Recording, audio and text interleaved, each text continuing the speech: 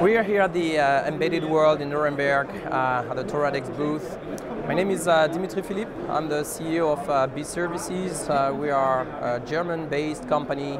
We are an engineering embedded software company. We provide services as well as technologies for mainly industrial automation vendors, helping them out in designing the firmware architecture and then implementing different technologies for them. And we have a small demo here on the fair where we are basically demo-casing an industrial control system based on the Toradex Apalis technology.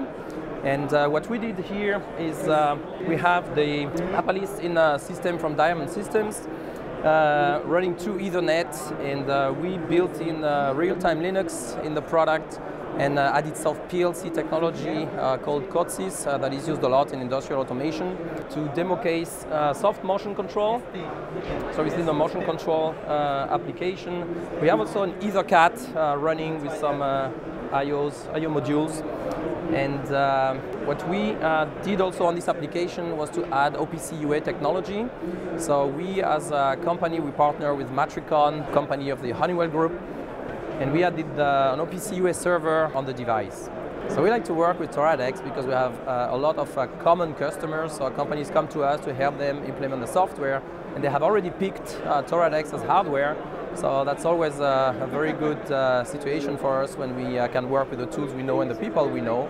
But in some cases also we have the possibility to recommend hardware the customer hasn't chosen yet. So we like to recommend Toradex because we've done very good experience. We believe in the quality of the product, the documentation, the tools that we get, and as well as the support from the team. And we expect also to see a lot of i.MX 8 projects with the early adopters of the technology.